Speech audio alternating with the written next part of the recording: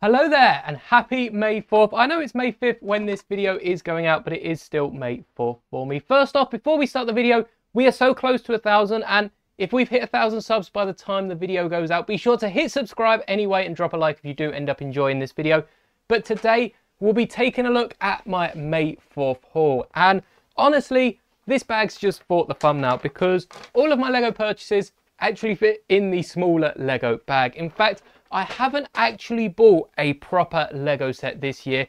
These are all just gift with purchases and little freebies that I've picked up in stores for Lego celebrating Star Wars Day. And I think we'll start off with the one that I've already talked about, and that is the TIE Interceptor poly bag. I will be opening these and showing them off in closer detail on the desk, but I want to go through what I've purchased and then some other deals that I saw, and of course a look at all the new Star Wars sets. Now, Smiths wasn't just giving out these Star Wars poly bags. No, there was a make and take as well. In fact, it was more of a take because of how busy it was, but you could also pick up one of two instructions. As I was wearing my Star Wars hat, it was a no-brainer which one I had, but you had the choice between a little Yoda buildable, which you got the instructions for as well, and Smiths were actually on their A game this year.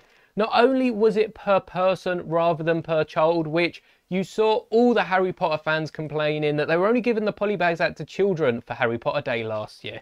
But they also put all the pieces in a Ziploc bag, which meant if you're like me, you can build them while you walk around Smiths because it's in a nice bag, and it makes for a very fun challenge for the older fans. But it also meant that you had enough pieces to build it. You weren't scrambling, much like Lego do when they do events such as the one building which you would have seen back for Harry Potter Week even, back in September of last year. A load of kids were walking away with smaller ones and the staff were trying to get them to put all the pieces on, but there's no guarantee that children will be using all their pieces, and if they get home and it doesn't quite look like it's supposed to, it's just a nice way of including all the pieces. This wasn't supplied by Lego. There is a Sainsbury's next door, and I don't know if you can see that, but it does have Sainsbury's on the bag. So they just pop next door. Someone spent a load of hours of their time bagging up all these pieces just so they could hand them out. And as I mentioned, there was also an X-Wing bag, which I will put up on screen for you. But I had to go with the Yoda as it matched the hat. And last but not least, thanks to London Bridge Bricks for pointing this out to me. In fact, he did it in a short a while back if you didn't see it. Argos were giving away a special anniversary keyring. You'll have to stay to the end of the video to see this. This will be the last one. It looks amazing. And you could pick it up with orders of over £40. The only set that they were selling for £40 was the Tantive on a 20% off discount, which is a stunning deal if you haven't picked it up. So be sure to grab it if you still can. But I paid £5 just for the key ring. I think this is just going to sell until it goes out of stock, so definitely check your Argoses. If you are in the UK, I'm sure there's a few other stores elsewhere. I know in Europe, JB Spielwarren was giving this out with a notebook, so if you do spend a bit more than £40, quite a bit more than £40, you'll also be able to pick that up. But that's what I picked up for May 4th. We will take a look at that, but first let's go to Smiths and have a look at all the other deals that I saw. So walking straight into Smiths, and the Star Wars sets were there. They did have quite a few of them.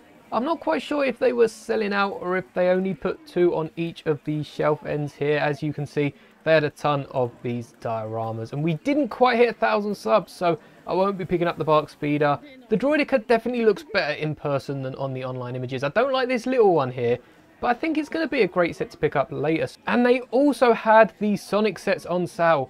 Shadow was only £15 and Knuckles and Blaze was £22, so it was tempting, but I resisted picking them up. And another sale for Animal Crossing already. It feels like these sets only just come out, and again, I really wanted to pick these sets up, but I've just got to save for all the other Star Wars sets I want to pick up. And whilst we were looking at the other sets, we didn't really get a close-up look of Despicable Me, but you can see there's two antennas on here, which I'll definitely be mentioning again in my CMF review. Now, taking a closer look at all of the freebies and the non-freebie, I guess, that I got for May, this Yoda does look really cool. And I've actually seen Hamleys, Harrods, one of the big London stores were doing two other buildable figures like this Yoda, one for Darth Vader, one for Princess Leia. So I'm going to have to build these at some point, and If I do, there'll be an image up on Instagram, so be sure to keep an eye out in case I do end up building both of these, because they use quite common pieces. Of course, we've got the lightsabers.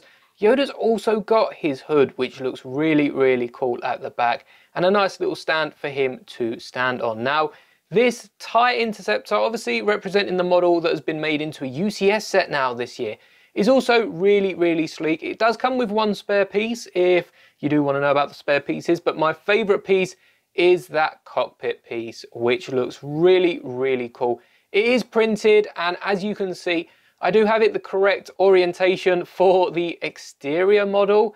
Of course, if you are a huge Star Wars fan, you might already know that the cockpit doesn't line up when you see an interior shot of the, well, any TIE ship, and that is from the original trilogy, because they actually lined up the middle one a few degrees off. So instead of a line being in the middle, it lines up so that there's a gap right at the top and a line either side of it. It's hard to explain, but if you know, you know. And I've also built this cool stand with it, just with one of them clear bar pieces and the black plate. That doesn't come with the poly bag, but the poly bag does sort of stand up by itself. It just doesn't stand very well. It doesn't stand up straight because it ends up leaning forward, and I'm definitely going to display it on the stand. But taking a quick look at the actual poly bag, you can see there is the 25 years of Lego Star Wars, unlike the AAT you might have also picked up recently, which has 25 years of Episode 1. So Lego are celebrating both 25 years of Lego as well as 25 years of Star Wars,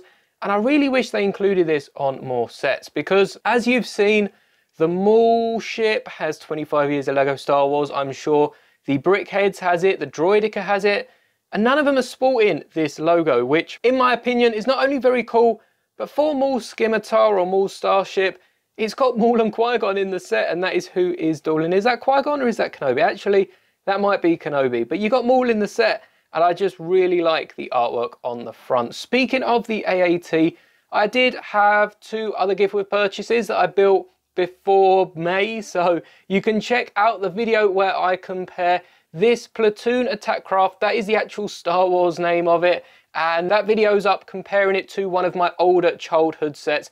And we've also got this mock for the AAT. There's a short out about it, definitely check it out if you're interested, because I think it looks really cool next to the Swamp Speeder just at the back there. But this isn't the only thing I picked up today. In fact, let me show you the instructions in case you want to build them yourself. These are the instructions for Yoda, so be sure to just pause the video and screenshot it. And then we've got the instructions for the TIE Interceptor, all using quite basic pieces. Again, the most awkward piece to find in your collection is that nice printed panel at the front of the TIE. But we can get rid of them, perhaps get the bags out of the way too, because this is the moment you've probably all been waiting for the keyring. I don't know if I'm going to be able to open this one-handed. There we go.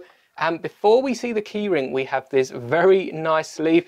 Now, I'm not necessarily a fan of the boxes. I do have the Han in Carbonite keyring, and I don't have the box for that. I didn't keep the box for that. I don't actually know where that keyring is, so I might have to find that.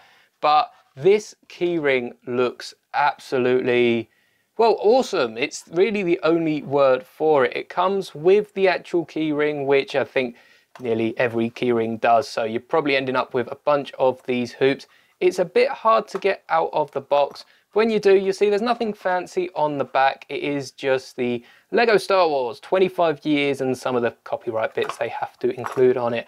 But this is a very, very shiny keyring. You can see there in the reflection of it, the light is just bouncing right off it. And it's not holographic or anything like that, like you'd expect it to probably be. I mean, the stud is definitely a bit, it's got a few lines in it to represent that quite well. And my camera is going to have a hard time focusing on it. But I really, really like the look of this keyring. As I said, I paid £5 for it in Argos. It's definitely worth the £5 I spent. If you are looking at buying any Lego Star Wars sets, definitely whack on. It's not quite like Lego. You can't just add £40 to your cart and get it for free, or at least I'm pretty sure you can't. But if there's a bigger set you're looking for, I think the helmets are like a third off. Definitely pick it up with this keyring while you've got the chance. That is if they're still in stock and haven't already gone, because I'm a big fan of it. They've also transitioned to cardboard. I remember the Han one was more of a foam of some sort, but this is just cardboard in a cardboard tub. A lot of cardboard here. I can't wait to see any Lego sets with the paper bags in. Still haven't seen any. I mean, I haven't built any too recent. I haven't got any of the new ones, so I'll have to wait and see for that. But I really do like this display box. So the keyring will be coming out, but perhaps I can display it with the box behind it. Anyway, that is everything I picked up for May 4th. I hope you enjoyed this video, and let me know down in the comments what you picked up. I know a few of you have already, and I really do like hearing about what you've made, especially if it's some of the big sets you've been waiting for and saving all your money. So let me know down in the comments, and don't forget to drop that like, and may the bricks be with you always.